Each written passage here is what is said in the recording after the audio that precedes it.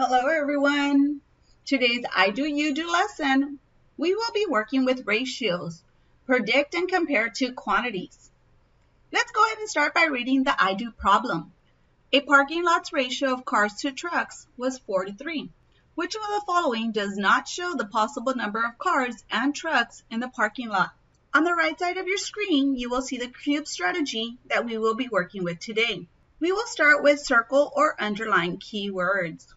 But if you prefer, you can also highlight. Cars to trucks, 4:3. Does not show.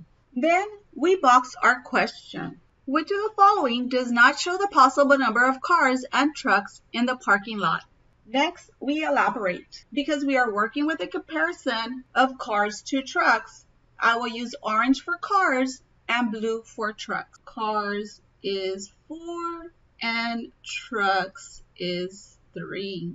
Our final step is to solve the problem. I'm looking for the one that does not show a possible ratio of cars to trucks. I will set up a ratio table, also known as a proportional box, comparing cars to trucks. We have the ratio of 4:3. My ratio table will consist of me creating the multiples of 4 and the multiples of 3. I will start with 4.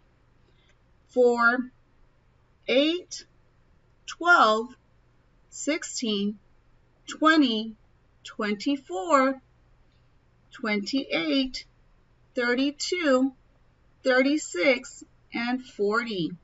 Then I will do the multiples of 3.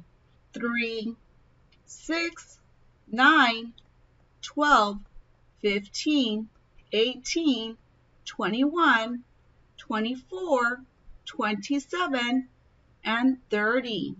Then compare the ratios created to the answer choices provided. A, 20 cars to 15 trucks.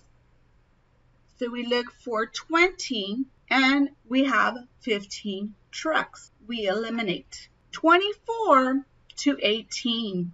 We look for 24 and it is with 18. So we eliminate B. C, 32 and 24. We look for 32 and it is with 24.